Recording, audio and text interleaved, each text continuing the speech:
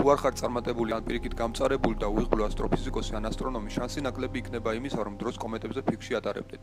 მაგრამ როგორც კი მცირეოდენ დროს გამონახავთ, რათა ცოტათი მეტი შეიტყოთ ამ გასაოცარი მოვლენების შესახებ, გარანტიას გაძლევთ, რომ თქვენ საყვარელ სერიალებს მათზე დოკუმენტური ფილმები ჩაანაცვლებს და კოსმოლოგია გაცილებით საინტერესო გახდება. დიახ, ვიცით, რომ ეს რეალური სიტყვაც კი არ არის, მაგრამ ფაქტი ისაა, რომ უნდა გახდეს, რადგან კომეტები მართლაც გასაოცრები არიან.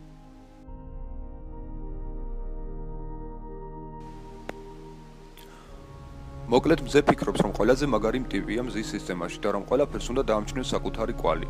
და არც კომეტები არიან გამონაკლისი. გარდა იმისა, რომ მზე განსაზღვრავს კომეტის ორბიტულ სიჩქარეს, ფორმას, მიმართულებასა და დისტანციას, გარდა ამისა, მისი ხელი ურევია კომეტის დანიშნულების ადგილის განსაზღვრაში. ეს იმიტომ, რომ მზიური ქარები, რომლებიც დამუხტულები არიან პროტონებითა და ელექტრონებით, მოქმედებენ მცირე ნაწილაკებზე და გაზის მოლეკულებზე, რომლებიც კომეტიდან მომდინარეობენ, განიზიდავენ მათ მზისგან. სწორედ ამის შედეგად ვიღებთ იმ მშვენიერ მოვლენას ცაზე, რომელსაც კომეტის კუდს ვუწოდებთ.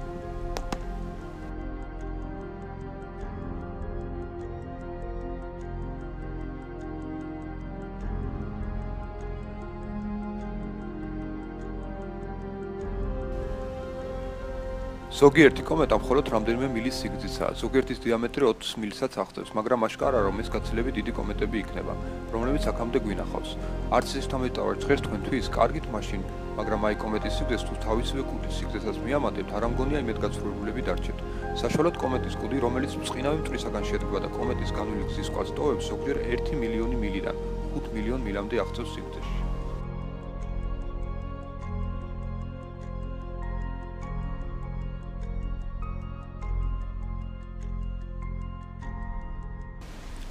ჰეილის კომეტა ყველაზე ცნობილია კომეტებს შორის და ამისათვის შესაბამისი მიზეზიც აქვს.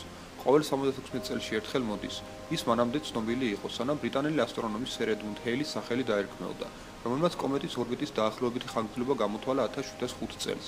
ჰეილის კომეტა უძველესი ერის წერილობით წყაროებშიც კი არ არის მოხსენებული და მაინც ათასობით წელი გავიდა და ის ჯერ კიდევ ახერხებს ჩვენ გაოცებას, სწორედ ისე როგორც ადრე.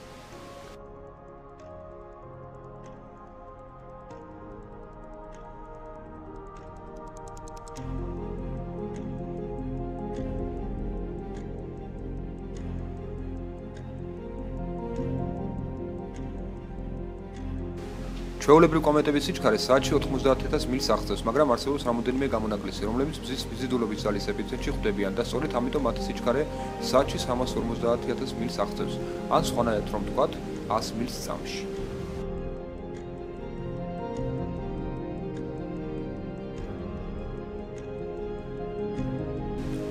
დღესდღეობით ბევრ მეცნიერს სჯერა, რომ სწორედ ყინულის კომეტა იყო პირველი, რომელიც მრავალი მილიარდი წლის წინ დედამიწაზე წყალი ჩამოიტანა. და ამ წყლის მოტანის სერვისის გარეშე, რომელიც ყინულის გიგანტმა შეასრულა, შეიძლებოდა ჩვენ პლანეტას არც კი ეარსება.